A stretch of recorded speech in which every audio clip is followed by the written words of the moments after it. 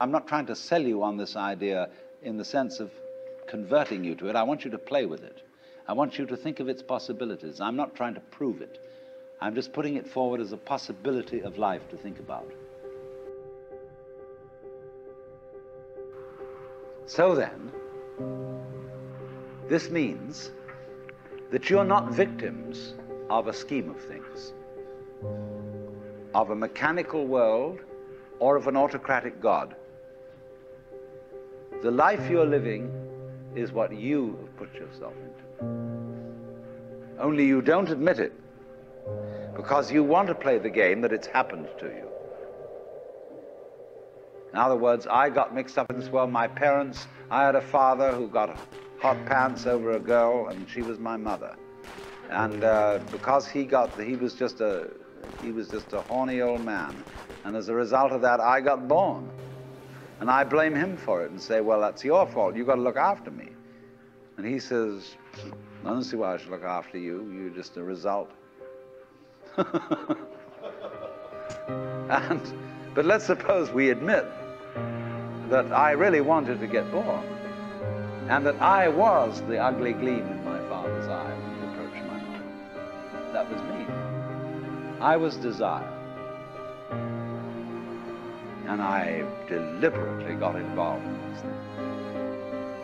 Look at it that way instead. And that even if I got myself into an awful mess, and I got born with syphilis and the Great Siberian Itch and tuberculosis and in a Nazi concentration camp, nevertheless, this was a game which was a very far-out play. It was a kind of cosmic masochism. But I did it. Isn't that an optimal game rule for life? Because if you play life on the supposition that you're a helpless little puppet that got involved, or if you play it on the supposition that it's a frightful, serious risk and that we really ought to do something about it and so on, it's a drag.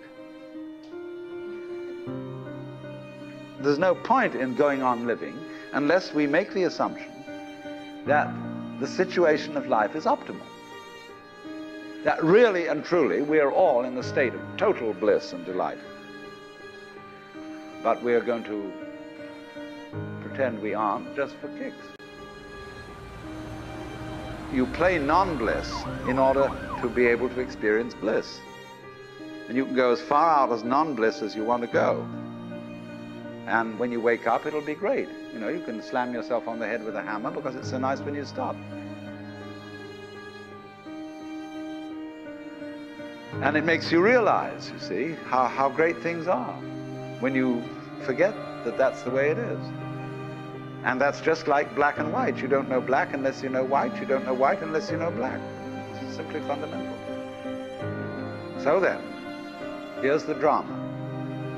My metaphysics, let me be perfectly frank with you, are that there is the central self. You could call it God, you can call it anything you like. And it's all of us. It's playing all the parts of all beings whatsoever, everywhere and anywhere.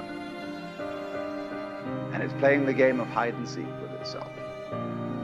It gets lost, it gets involved in the farthest out adventures, but in the end, it always wakes up and comes back to itself. And when you're ready to wake up, you're going to wake up. If you're not ready, you're going to stay pretending that you're just a poor little me.